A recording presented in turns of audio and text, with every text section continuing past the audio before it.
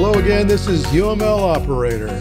Hello and welcome back. In this video, we're going to be actually kicking off a series on model-driven anything. And the first video is actually kind of a high-level view of what we're going to be talking about and touching on over the next month or so in this series. The first video in this series is on approaching API architecture. In particular, we're going to be starting out with RESTful APIs and then eventually going to another architecture style around microservices. We'll also be covering enterprise versus solution versus application architects, what the difference is, engineers versus architects, and the roles and responsibilities of stakeholders, frameworks and their use, scripting automation and the basics to help you deliver faster, how to reuse assets, and we're going to be covering a lot more. But let's get to the subject matter in this particular episode. So today we're going to be talking about, or defining, I should say, the difference between model-driven development and model-driven architecture. So I posted a blog article today on MDD versus MDA, model-driven architecture versus model-driven development. And essentially, MDA is a standardized framework-based approach that was proposed by OMG, the Open Model Group, focusing on model transformation across different levels of abstraction using specific standards and frameworks, or I should say specific standards and tools. On the other hand, model-driven development is a broader, more flexible approach that emphasizes the use of models throughout the development process without being tied to a specific standard or framework. By understanding these differences, companies, development shops, organizations, etc., can better choose the approach that aligns with their project requirements, goals, and existing workflows and architecture. All right, we're going to start out by creating a new project. I'm in a blank Sparx effort. We're going to choose this folder to name our project. We're going to name our project ARCO, which is our fictitious company, Knowledge Management System API project, KMS, right? We're going to hit save and it is going to start. And now we've got a blank project here. We don't need the start page anymore. We'll go ahead and close that, right? So we have nothing in here and we're going to start creating some packages or namespaces next. Actually, before we do that, we have our blank project. There is nothing in it. There are no resources, no patterns, none of our document templates, none of our reference data. This is completely blank. So the first thing we actually want to do, and you can do this afterwards, but it's kind of good to do it first. Let's log into our reusable asset service. And if you don't have RAS deployed or Sparx Cloud, I show how to do that in previous videos. You can bring in your reference XML file right from any file share. But let's go ahead, we're logged in. We're gonna go to reference data as our storage area, and let's just grab the latest reference data for our projects. We're gonna go ahead and import. It already has selected everything that we wanna bring in, so we're gonna select import. It's going out to RAS SQL Server, and it's bringing this reference data in to start our project. All right, it is done. We're going to hit OK. There we go. We can go ahead and close RAS now. And now we have our patterns. We have our document templates. Here's our custom templates, solution, all our reports and all of that. We go to settings. We have our UML types, including our tag values that we've added, we've customized, and a lot more. We have got images and everything that we need to start any project. Now in our root folder here called model, we can change the name, but we don't need to do that. We're going to create a level 1 package and we're going to call it ARCO KMS API project. Same name as the Sparx project. And we're just going to do package only. You could put a diagram in here if you want to, or you can add that later on. Then from here, we're going to start putting in our packages.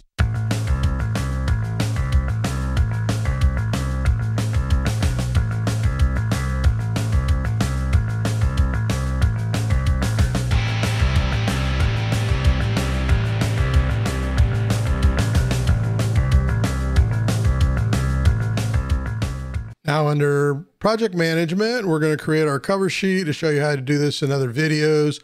And in this series, we'll show you how to do this from scratch, right? We're going to start developing our requirements.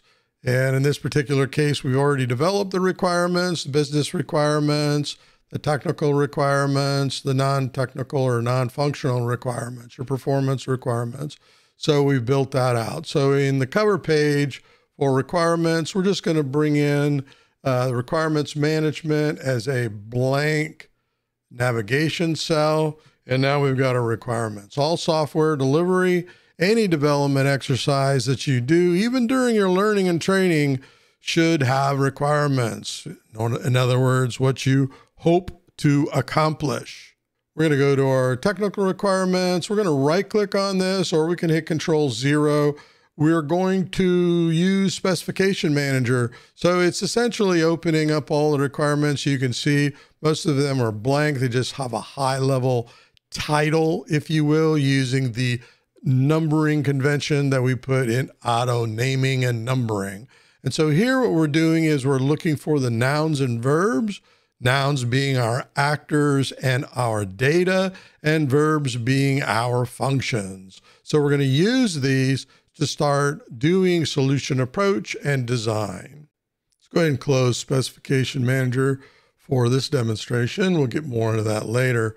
Let's focus on the design folder, right? So in this particular case, we're going to need to, and I'm going to use package only, we're going to need to design our database. Data first is what I always say, and however you want to spell database, all right? So the first thing is our design around our data architecture or database. The next thing is our deployment view, right? We want to get our deployment view as we're working from the bottom up data. And if you want to work from the top down, let's go ahead and add the top down. Let's add web or UI, UX, user experience, add that in there, right? Then eventually what we're getting into is software, all right? So deployment, systems, the code, software, the web, your user experience, and everything is being built around data, especially when you're using service-oriented architecture styles, whether they're RESTful APIs or microservices. I usually start database design, database understanding, data understanding as soon as possible, right? In this particular case, we've already brought it in for this demonstration. Let's go to develop, we go to database builder. We have our knowledge management database. We have one table so far based on our requirements that we're focused on.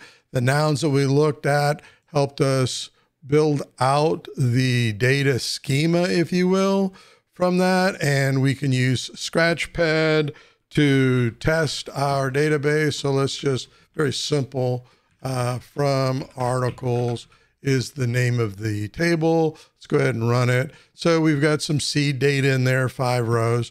That's already in there. So we have our data so far, and we can, as we're working through requirements, development, elicitation, we can continue to work in Sparx on defining our tables and our fields or columns, depending on the technology you're using, as we go forward. Now, in existing architecture, the data tables might already be defined and you're reverse engineering them. In a new project around delivery, you may be doing this from scratch. So it's very important that you get the field names and size and shape, types, those kind of things done as soon as possible, because you're going to be doing a lot of changes and you want to do that before you get into actual coding. Now, speaking of technology, and we're going to talk about deployment and technology, component views, and so on. But in this particular case, we chose the database technology, Microsoft SQL Server. All right. So in Sparx, they go up to 2012. This works just fine in the current version of SQL Studio. So very important you define your technology. I could always change. You come in here and go, well, we don't want to use Microsoft SQL Server. We want to use MariaDB. We want to use MySQL. We want to use SQLite, Oracle, Postgres. you could change at any particular time, and then you can generate your DDLs from that at any time to develop in the other data technology that you choose. But in this particular case, we chose SQL servers. You can see right here, our schema already implemented. So we could go off right now and create this data table. We just have one very simple table in here. We could create that as we're going through project delivery and testing. Let's go ahead and close this, and close tables. We'll bring in those navigation cells into our main folder in just a moment. But the next thing is your deployment view. So in understanding the technologies, we just talked about the SQL database, so the technology we've chosen here, but we know that the objective here is to develop a RESTful API. And the architecture in this case that we're going to be aiming for is from a presentation layer down to the web server to the actual application server and services that are running within this very simple architecture that's doing the data abstraction out of the SQL server. So understanding the technology that you're going to be using, whether it's you're starting out in a local development environment, or you're starting out in Azure Cloud, or some other server topology, server environment, understand that is very important before you even start doing software design. Now, I know I'm covering this very quickly, and as we go through this series, we're actually going to be doing this slower and defining what we're doing from scratch as we're going through a software delivery exercise. And in this case, it's a very simple project, one sprint probably to do the whole thing, and we're done and delivered. But before you get into code design, make sure you understand your requirements, have a solution approach solving the problems, which is going to help you start defining your data technology and how things are going to be laid out there, as well as your deployment architecture, dev, stage, production that you're going to be releasing to. The next thing we're going to get into is software design. And when we're starting out in software design, we know that we're going to have a separation of concerns. We're going to have web architecture. We're going to have an application server, APIs, and we're going to have models that are supporting our RESTful APIs in this case, and eventually microservices as we further go into this series. So we don't wait till the very end to try to start understanding. Right now, web is blank. We get into APIs. We're going to start with either the models, and we're going to start defining what those models may look like. And this is pseudocode, right? We're just defining this in Sparx. If I go here and I go to features, everything that you've learned, we've learned how to build out operations, attributes, draw relevance to other class elements, whether they're interfaces or just regular class elements or objects as we're going through. And then we can start, as we're defining these, we'll go ahead and open this up and then go here to details, go into advanced and tags. We can start defining that as we're going forward. Let's go into operations here. It brings up this features table, and you've seen this in other videos. And we're going to go through this in more detail. We've looked at the nouns and the verbs in the business requirements. We've started to build out the technical requirements, and we understand that we need the ability to do CRUD operations, create, read, update, delete.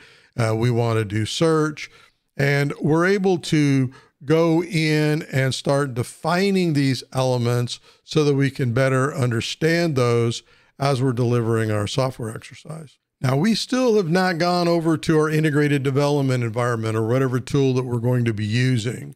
Let me put this back over here. I like to park it in the lower right and get back to properties. But we want to start stubbing out our code so that we understand our interfaces, our services, our APIs, our controllers. We start understanding these. so that when we go to generate the code, and I've shown you this in the other videos, we'll do this in slower and more detail.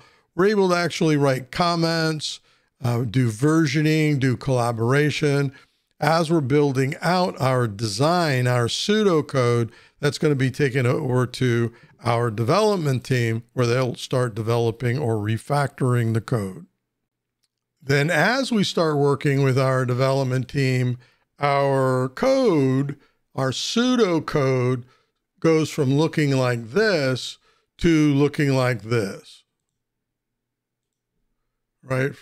So this is real working code in a real working platform, which we can then demonstrate to our client stakeholders as we're delivering. So now our code from our model elements, the code behind, is actually connected to our real working repository where we are able to start, run, and demo our solution. From the JavaScript object notation response object from the RESTful API to the presentation layer and the experience that the users are going to see when they're invoking those services. For your clients, you're able to show how the experience is going to work on a tablet, on a browser, or even on a mobile device. So this is how we do model-driven development in order to very quickly accomplish demonstration and delivery for our project stakeholders. I hope this video was helpful for you. We're going to have a lot of fun in this series as we're going through. We're going to dive deeper, go a little slower to show how we're doing this in delivering software using model-driven architecture and model-driven development. Watched a lot of groups that I've been working with over the past year or more since I retired from my other company. And it's just very exciting to watch the others progress in model-driven architecture and model-driven design, model-driven development. So we're going to cover a lot more and look forward to seeing you there. And until then, happy modeling.